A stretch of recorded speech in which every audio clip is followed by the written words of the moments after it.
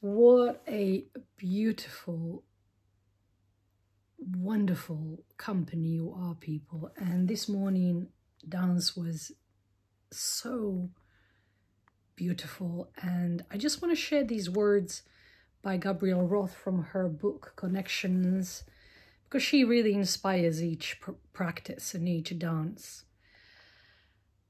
And the words are, back in the beginning, my intention was simply to help people move, to be freer and more relaxed in their bodies. But then I noticed that the more they moved and the longer and deeper they moved, the more their emotions came alive, animating their movement from a soulful place within, where they could access the power of their vulnerability, their tenderness, a place that propelled them beyond their heads, beyond their egos, beyond what the external world was telling them to do and be. And I feel what she meant by this is, especially at this time of the year, around Christmas going into the new year, you know, solstice, Christmas, New Year, I have witnessed there are a lot of people who are exhausting themselves by this doing and business and shopping and overdoing, and that world, that advertisement enhanced consumer world is literally exhausting us of our vital life force and energy, and taking us out of our center. So what I feel and what I'm discovering in the practice is to listen to the world, the rhythm of the nature, that stillness this winter. What is that telling you to do? And as I said in the class this morning, to be really mindful of your input and the output in the next few weeks on every level, physically, emotionally, mentally, financially. Where are you giving and overgiving? And just be mindful of the center. Whatever you are doing, come back to that flow, check your energy, check how you are, and then feel what I'm extending. Is it rooted and grounded in my capacity? Or am I overdoing, overstretching, overgiving, overspending? It is a really important thing to take into these winter months. And then this, you know, these words that I didn't manage to share in the class because there's a whole page, and it goes like this. Ancient sorrow and angers and fears and joys still inform our individual history. The history of a human psyche stretches as far back as the first movements when creatures of the earth found they could use their bodies to express the mysterious sensations that come from within them. What we urgently need is ritualized way to return our power to the dance and for it to take us back to us as it once did, telling us things we don't yet know about ourselves and each other. Over the years, I have witnessed thousands of dancers struggling with the invisible forces of do and don't do, and finally breaking through to their mysterious inner world, overcoming obstacles that would inhibit their movements with partial truth and misunderstanding. In their movements, they discover how their worlds have been demystified, sorted, boxed, and bound. No wonder a dancer could stand lost in the middle of a room of a raging beats and be unable to make a definite move. Our internal history was short-circuited thousands of years ago, so that few of us remember the movements that once carried us deep down inside ourselves into the darkness to Big Mama Beat, where we become the truth. We have been turning to authorities for our answers, and now we are discovering that they too have forgotten the truth. History, the consciousness of all life on the planet, waits patiently in each living cell, wondering when we will open up to the infinite wisdom we each embody. So I feel that infinite wisdom which we embody is about coming back into the body so that we can remember the wisdom and the needs of our bodies. And what was so fascinating to me, and this is what I said in the class this morning, since teaching that close group, the discipline of nourishment, and in the first module, we were emphasizing the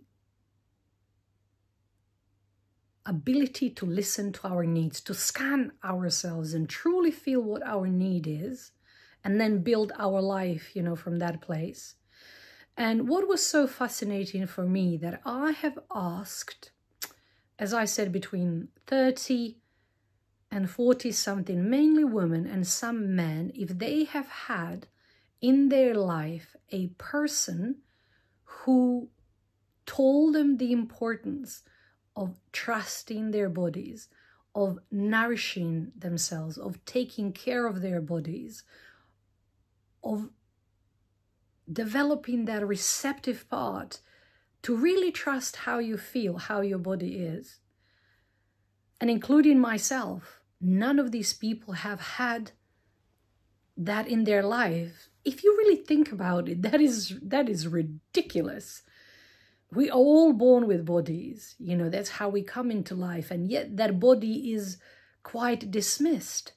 Yet the body holds all the emotional and the mental states and experiences of our lives. I find it quite incredible how many of us have and still are, to a degree, going through life, you know, shoving down our needs, suppressing, overriding our needs.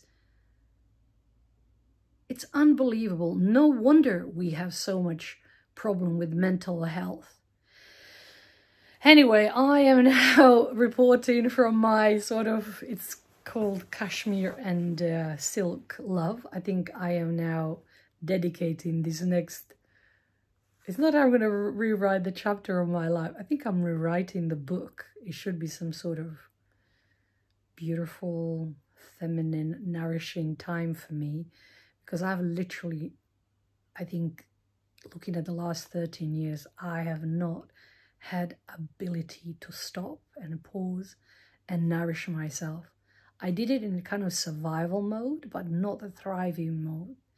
So I feel what is so important at this time of the year, that you scan your beautiful body and yourself and just discern, what are you doing? Where are you going? Where would it be wise to say no, and where would it be vital to say yes? What nourishes you? What depletes you at this time of the year? Because what I have learned, and I've shared that in the class today, that as I fully look at my life for the last 53 years, I feel all of the relationships and things that I have done in my life that went well, that are still great and thriving and good in my life, have come because I started and engaged these relationships from a very deep, respectful place of myself, where I truly trusted myself, where I truly honored, you know, if I like, or it's not about like, dislike, but if I feel safe with this person, if this person feels safe, you know, for me, and if I have trusted my deeper instinct, some of these incredible people are still in my life. And then I look at the, I don't know, what is the it's like, you know, the relationships, the friendships, that connections that kind of, you know, finished in the graveyard of life and sort of self-destructed themselves. I feel these relationships I have engaged and started because, and I was going against my deeper instincts, ignoring my needs and not communicating what I really love and what I need. And usually that overgiving happens because we're not connected to the center and we don't listen to our needs. I think it's very easy to do this when you are in a survival mode, when you are stressed, when you don't have time to pause and descend. So I feel for the last 53 years, you know, whatever has happened, I can't change it. But I feel between now and I feel, you know, if I live till I'm 80 something, 80 is like a nice number. But between now and my death, I feel so committed to respecting my truth, to respecting my needs, to take time and responsibility to center myself, to rest, and then conduct my life from this place. So I just want to say thank you to each and every one of you who has come to my classes, to these beautiful Gabriel Roth's maps that give us so much every time we come to the dance. And I feel where I am growing and healing and going, that I will give the best of myself to you. My loving advice to you is that you take care of yourself, that you train yourself to rest, that you train yourself to slow down. And once you nourish that cup, once you nourish your center, your essence, whatever comes through you will be a beautiful, loving gift towards yourself and the other. So much love to you, and I'm looking forward to the solstice dance and the New Year dance and exactly what happened in the class today. Following that process, giving a little bit more time to our unfolding is what I will be focusing my teaching, my attention, and my love in the classes. And this afternoon, I am going to literally spoil myself to death with the beautiful, nourishing food and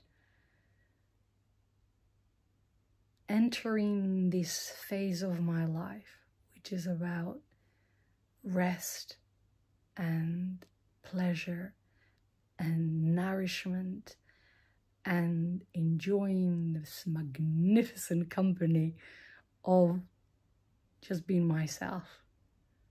And